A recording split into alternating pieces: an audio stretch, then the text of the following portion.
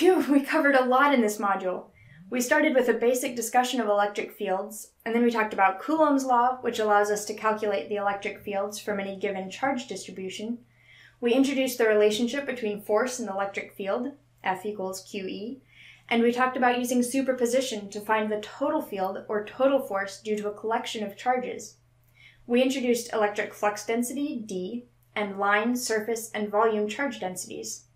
We talked about using Gauss's law to find the total charge inside a closed surface just by looking at the fields going through the surface. And we introduced electric work, electric potential, and electrostatic energy storage. That's a lot of information.